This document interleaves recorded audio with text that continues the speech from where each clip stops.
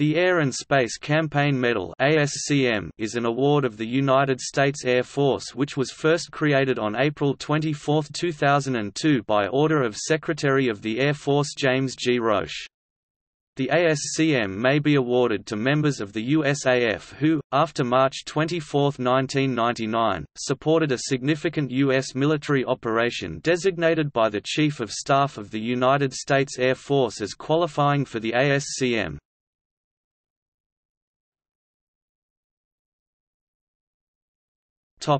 Eligibility.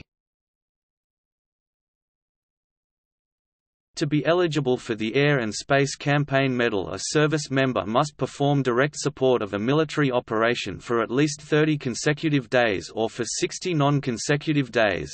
Direct support is defined as deploying in support of an ASCM-approved operation inside the geographic area of combat which historically were deployed forward.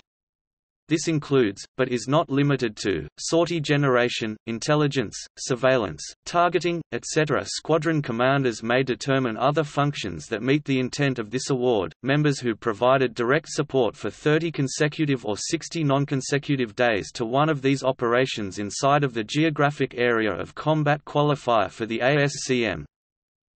The Air and Space Campaign Medal is only authorized for Air Force personnel and is prohibited for issuance if another campaign or service medal has already been received for the operation in question.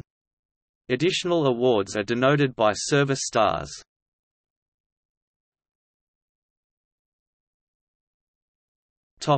Qualifying operations.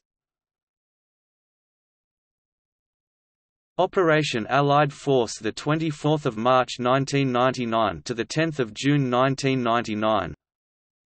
Operation Joint Guardian, the 11th of June 1999, date to be determined, DTBD.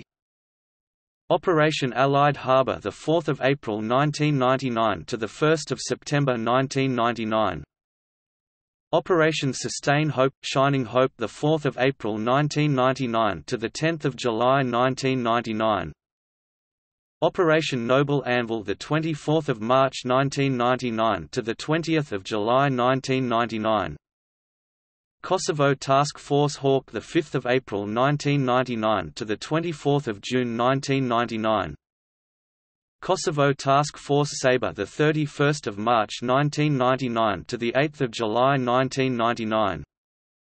Kosovo Task Force Falcon, the 11th of June 1999 DTBD. Kosovo Task Force Hunter, the 1st of April 1999 to the 1st of November 1999. Operation Odyssey Dawn, the 26th of February 2011 to the 31st of October 2011.